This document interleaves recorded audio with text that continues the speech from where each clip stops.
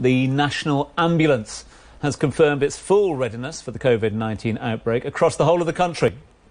The authority says it has taken all steps necessary to effectively deal with the pandemic and ensure ambulances remain operational, while also safeguarding the health and the safety of its staff and communities.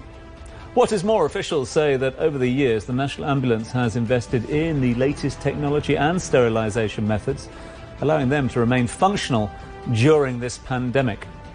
National Ambulance provides pre-hospital care and emergency services in the Northern Emirates through the dedicated 998 emergency ambulance number and the NA 998 app.